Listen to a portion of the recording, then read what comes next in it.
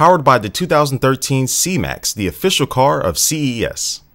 Hey, what's up guys, SoldierKnowsBest here. This is my first video on the grounds here in Las Vegas for CES 2013, and really the first big announcement of this year's conference is coming from Nvidia. They announced the Nvidia Shield, which is a portable gaming device that's going to be powered by the new Tegra 4. Graphics should be pretty close to console-like quality with this new Tegra 4 processor inside of it. But anyway, it basically looks like an Xbox controller with an iPad mini display on it. But the one big difference though between the iPad mini is that this display that it's going to be packing is a retinal display. Yes, they added the L at the end of the retina, not just retina, just like Apple does. But anyway, it's going to have that retinal display on top of it. It has dual analog sticks, D-pad, all the buttons from the shoulder buttons to the triggers and all those things that you become accustomed to with modern controllers nowadays. It will be having that. Now, this cool little device is going to be featuring and running pure Android. It's going to be a pure Android experience, which means that you can also play games from the Google Play Store directly on this device, and also too, it will be able to connect with Steam, and so now you can play all your Steam games in your library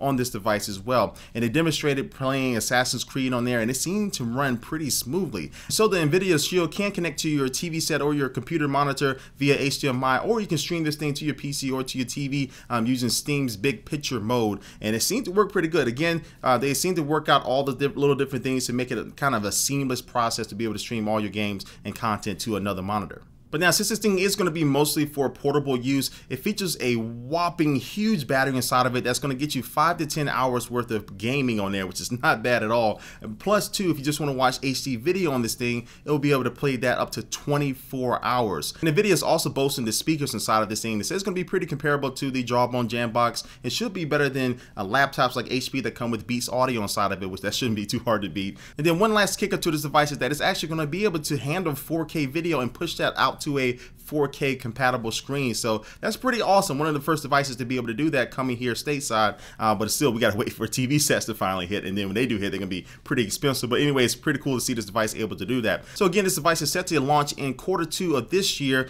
and there's no price set yet, but I'm kind of expecting it to be between $300 and $500 when it finally does launch. So anyway guys, stay tuned for more CES coverage. This is Soldier Knows Best. If you leave a comment down below about what are the products that you may want to see me cover at this event, leave that comment down below and I'll try my best to get to them. And thanks for watching guys, and I will catch you later. Peace.